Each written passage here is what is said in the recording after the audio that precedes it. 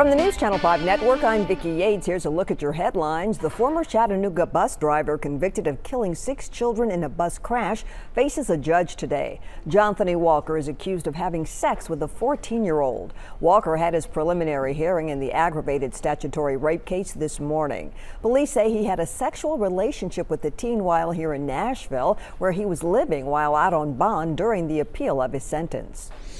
We're now just 1 week away from Election Day. You have until Saturday to get your vote in early. Otherwise, you'll need to vote next Thursday. The News Channel 5 network has you covered for the August 2nd primary. Our election special begins at 7 on the Plus, where we'll be watching the results come in and have reaction from the candidates. Mount Juliet school leaders are working to figure out where to get $106 million. It's all over a proposed new school near North Green Hill and Lebanon Roads. With an average of 500 new students moving to Wilson County each year, leaders say they desperately need the new facility and quickly. The county commission meets tonight to discuss funding. The school is set to open in 2020.